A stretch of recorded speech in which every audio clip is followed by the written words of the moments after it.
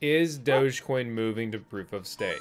An important question, and I've got the answers you seek, along with where this will likely send not only the Doge price, but the impact it will also have on anyone mining Dogecoin.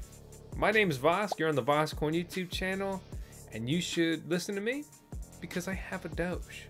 I'm kidding, but I really do have a Doge. She's the cutest thing in the world.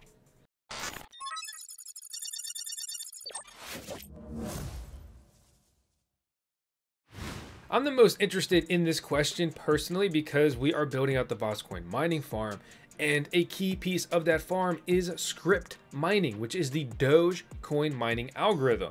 Doge is merge mined at the same time with Litecoin. You get Doges and you get LTCs, like coins. Doesn't sound as cool.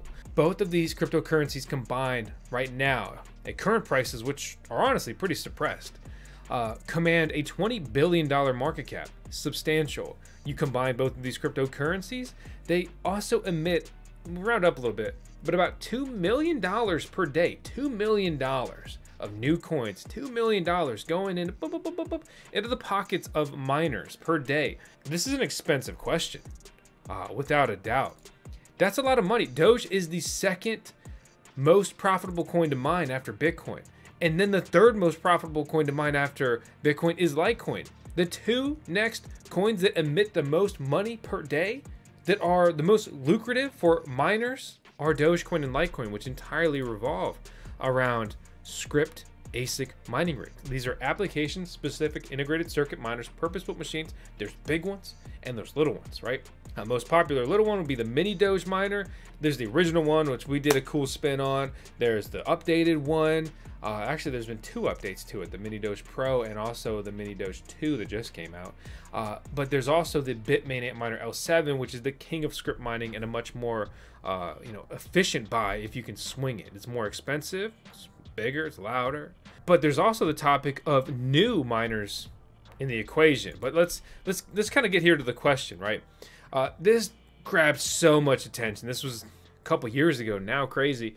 So Vitalik, basically the face and creator of Ethereum, was like, personally, I hope that Doge can switch to proof of stake soon, perhaps using Ethereum code. No, wouldn't that be great for you, Vitalik, my butt? He also hopes they don't cancel the $5 billion a year annual proof of work issuance. Instead, put it into some kind of DAO, decentralized autonomous organization that funds global public goods. Would fit well with the Dogecoin's non-greedy, wholesome ethos. There's a couple ways you could read that, but basically take the money that's being mined, right, the coins that are being mined, and put them towards public goods development, basically cryptocurrency development. So right now, Dogecoin is the 9th biggest cryptocurrency when ranked by CoinMarketCap. It's trading at 8 cents a coin. It is down 89% from its all-time high. It's up just a little bit from its all-time low. It's tracked on CoinGecko, and obviously it used to be even lower than that. $11 billion market cap here, 418 24-hour million trading volume. Crazy. Dogecoin transitioning from proof of work to proof of stake. Keep in mind, this is what Ethereum did.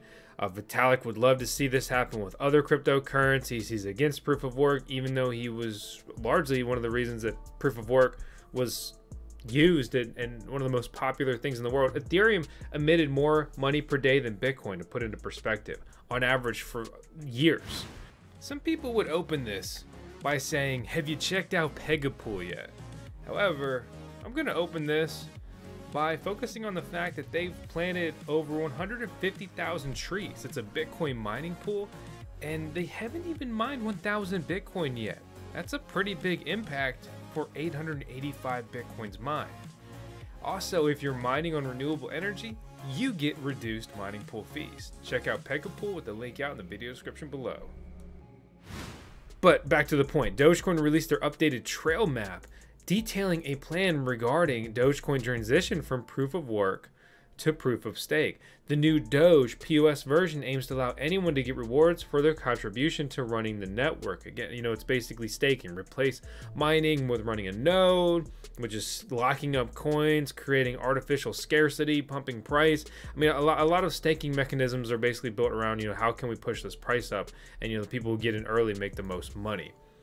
Justin Kramer who is Badgerland in the VoskCoin Discord server and VoskCoin Talk forum, which you should totally check out and join, wrote this article very recently. Dogecoin shifting to proof of stake would be good for the environment, right? I'm biased, but I don't exactly agree with that. But what impact would it have on miners, ASIC miners, manufacturers, right? Scrypt mining will be devastated. I agree with that because Scrypt mining is propped up by Doge mining. It's the majority of the mining profitability these days. The ASIC miner manufacturers will need to drop prices. But really think about it this way, right? There's $20 million of coins mined per day, and all the mining farms are kind of built up and out to that expectation to bring decent mining profitability. You take 2/3 of that away, you're going to have a really low electricity rate to even, be in the green when it comes to Scrypt mining. Some people take the stance that no change is a good thing. Okay, so what if just nothing happened here, right? And, quick recap. Dogecoin began as a meme coin, a joke, a cryptocurrency making fun of Bitcoin. Ironically, the loser who made it flamed it, rage quit, and he created a cryptocurrency that really transcended him, that people really rallied behind. And you realize that a coin that's very low, like very high quantity, very high supply, so you can get a lot of them, is fun, it's exciting. You can say I'm a Dogecoin millionaire because you bought 1 million Doge, not like in dollars, but 1 million Doge coins. And that was very easy to do until just a couple years ago for most people. Furthermore, right, it's began as proof of work. It's been proof of work for a decade nearly. Okay, if you change something so fundamental, the question is, how much do people care? Dogecoin moving to proof of stake has been a very big question that has just carried a lot of uncertainty until semi-recently, and a lot of people don't know this. A Dogecoin core developer, Mickey Lumen, reveals the meme coin has no plans to move to the proof of stake consensus mechanism. The plan, though, right, is to share a proposal with the Doge community to move to a chain different from a traditional proof of stake chain there. But this is where it gets a little muddy, right? Dogecoin's new consensus mechanism will focus on community participation. Guiding factor for the new proposal for consensus mechanism changes the ability for community members to participate, prevent large organizations from taking over or control of the Doge network. The proposal will need approval from the community to move forward naturally, and he believes there's going to be a lot of deliberation before a potential shift here. But here's the deal, is a lot of these headlines really kind of misconstrue things. So when we go straight to the horse's mouth, right, basically Mickey Lumen, and if you look into Dogecoin developers historically, they are often just as much of a joke as this cryptocurrency is. And it's really to be expected. Historically, Doge was just a quick rip off of Bitcoin, and then there was never really any development. Just this crazy, powerful, impressive community developed around it. But there's no incentive to develop Doge because they don't get compensated. They have a foundation, they get some donations, but this wallet, for example, in their foundation manages a sum of 5 million Doge. Like, honestly, to be just piloting a $11 billion SHIB and you have a whopping $400,000, it's not impressive at all. And that's exactly why a piece of block rewards issuance should go back to developers. Nothing too crazy, probably max like 5% to the developers or team or community fund, foundation, whatever. Just, something. People deserve to be compensated for work. And it's just issues like that is why Shiba Inu has just rocketed to be a competitor. There's a lot of shady things that have happened behind the scenes to get SHIB to where it is. I'm not a SHIB fanboy by any means, but we can't disregard the performance and stay factor that they have achieved. 15 rank out of all cryptocurrencies, $7 billion market cap, 24-hour trading volume, $294 million. Okay, SHIB is a token. They're already proof of stake, more or less. They have things built on chain. They have Shiba Swap, right? They have multi-tokens. They've got their metaverse thing, and they're just always on some stuff, right? Leash Bone, they have their treat thing coming. And you know, they have their Shiba Swap decentralized exchange. They have NFTs. It's ERC20 token, so it's so easy to trade so many places. Obviously, Uniswap, it's right there on their homepage. If Doge moves to proof of stake, they are just a worse version of Shiba that's been there and already has so much built out around it. So I think that it's potentially a kiss of death if they move to proof of stake. If Doge wanted to pivot anyway, I'd rather them pivot to a different mining algorithm. There are alternative mining algorithms that are much less energy intensive, because that's the point of view that's always attacked. As if just the government alone doesn't waste more resources than everything else in the world combined.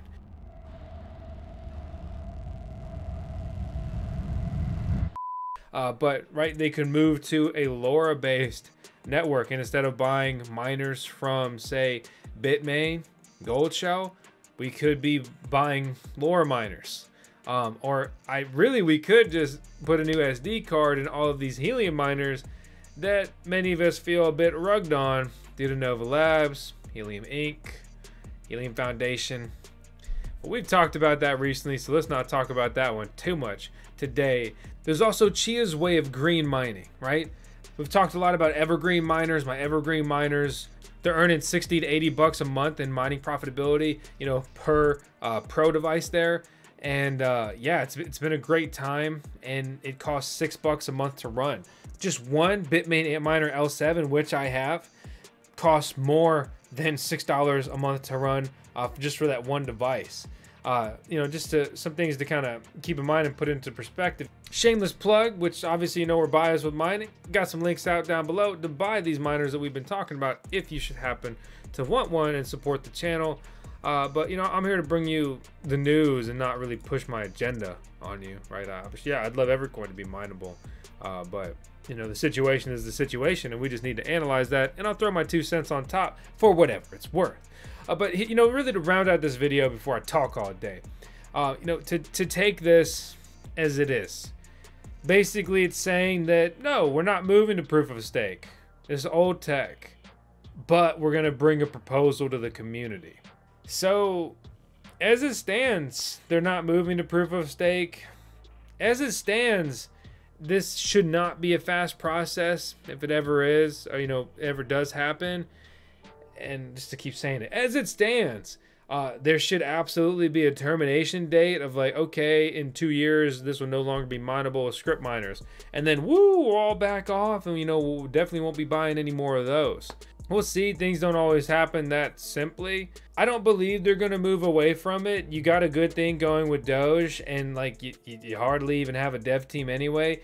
Just leave it alone. Let it run. Let the dog eat. Let it eat, man. We'll see. I need to go check on my dog, see if she's eating, because she had upset stomach yesterday. So it's time for me to go check on our CDO, our Chief Doge Officer here, the VoskCoin YouTube channel. That's going to be, of course, Tails. If you forgot or never knew, my name is Vosk. I will see you on the next video. Hope you subscribe and stick around.